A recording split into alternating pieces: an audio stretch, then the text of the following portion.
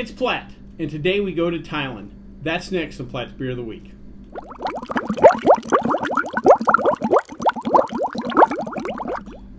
Alright, so the particular beer we have today is Singha Premium Import Lager.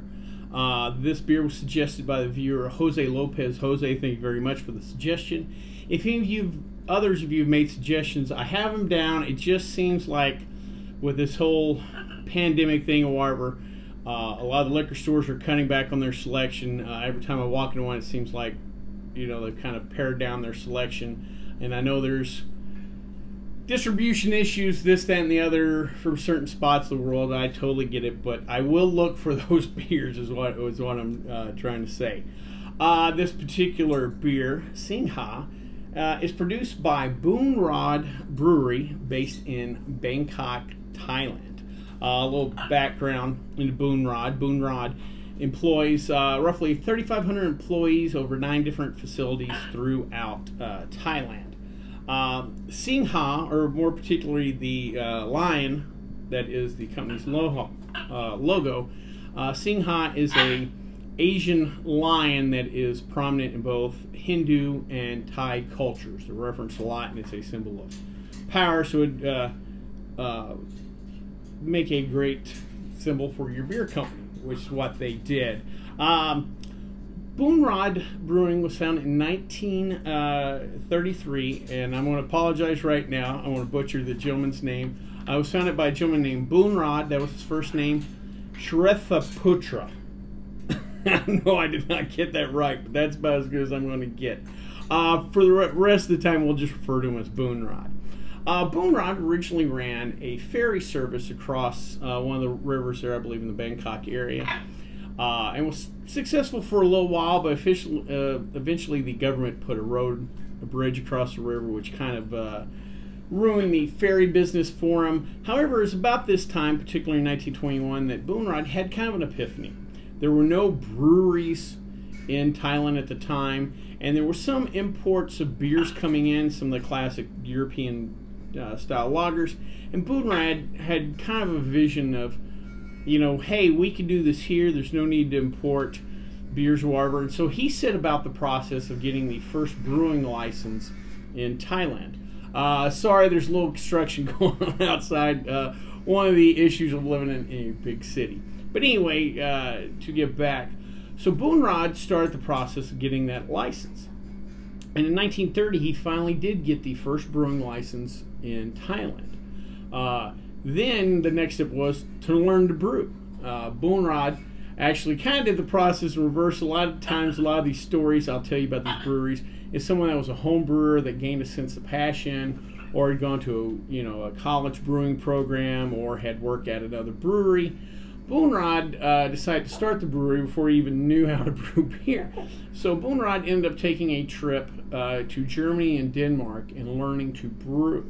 After he got his education in Europe and brewing, and particularly his influence on the styles of beer to produce, he came back to Thailand and started building the brewery. And in 1933, the brewery was finally completed, and in 1934, beer started rolling off the assembly line.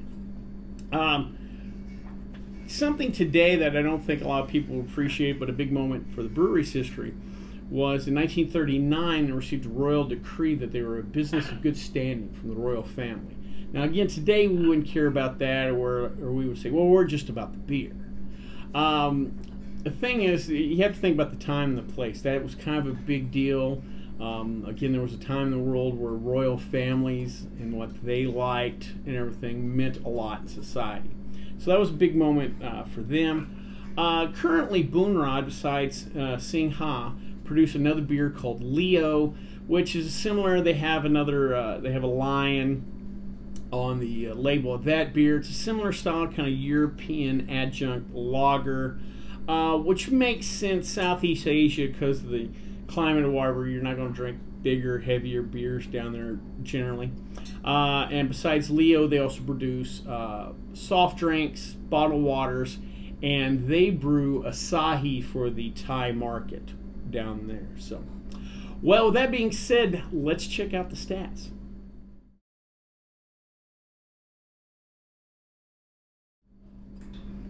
All right, so I thought today we would talk a little bit about the Asian craft beer market.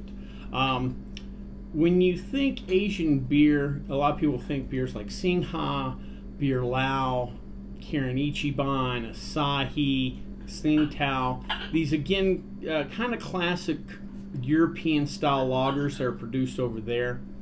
And I get it to a certain extent. A, that's for a long time, if you went overseas, that's all you would find over there. And B, again, because of the climate over there, they're probably not going to do wee heavies and barley wines. Also, too, probably access to a certain style of hops. They're probably not going to try to recreate a lot of West Coast IPAs or whatever. And these beer brands have been successful, but that's changing over there, and they're starting to really develop a true craft beer market and a true craft beer craving. Projected this year, of course, it's been kind of a crazy year, but they projected the craft beer market in Asia would be worth $16 billion. But by 2025, they project that to hit around $45.5 billion, which means about roughly 23% annual growth rate, which is pretty outstanding, especially considering where the state of beer is, here in the U.S. and other places where beer consumption is just not what it used to be. As far as big players inside the region, countries that export to other countries inside the region, China's by far number one, but number two is Thailand. Actually, well down that list is Australia, which is kind of surprising considered, they do have a lengthy tradition of beer and brewing, and some really stable brands, and they also do produce that classic European style lager, which still is a big part of that market. The main crowd pushing their growth over there is the 21 to 35 crowd, what we kind of consider millennials here. Probably more so over there than here. Everybody thinks our craft beer market's driven by millennial, but there's a lot of 40-something white guys that are in the craft beer thing too. Where over there it is more predominantly the younger crowds. The product line that's really driving growth over there is actually low alcohol beers, which kind of makes sense.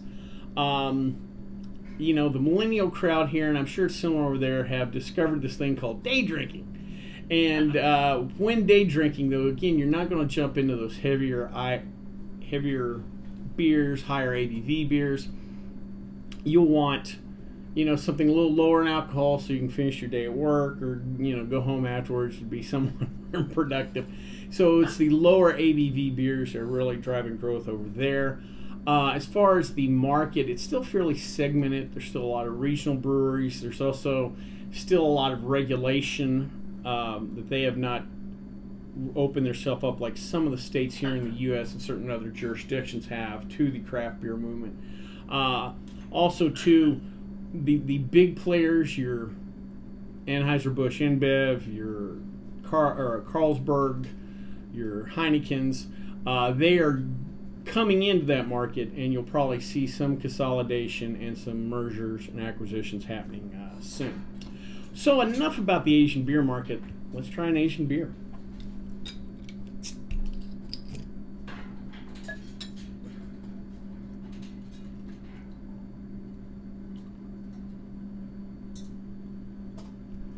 Alright, typical golden lager, about a finger plus head. Seems like plenty of carbonation. On the nose, that is a very stereotypical, slightly skunky European lager. So let's give her a try.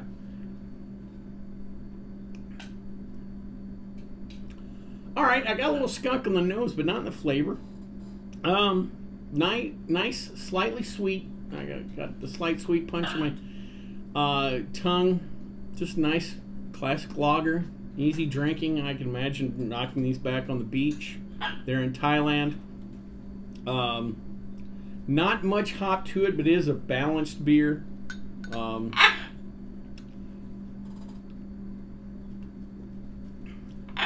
Yeah, nice sipper. Pretty straightforward. Goes with the, sorry about the bird. Goes with the style. Fits in again with your Asahi, Tsingtaos, whatever. Overall, solid beer. But nothing over the top or great. Works. I'm shooting this in August in Las Vegas, so it works perfect for this time of year.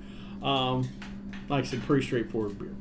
Well, I hope you liked this video. If you did, please subscribe down below. Also, please like the video because it lets you know we're putting out good content. If you have any questions, comments, concerns, or beers that you'd like me to try, please leave them in the comment section, or you can always contact me on the Twitter page. Until next time, bottoms up.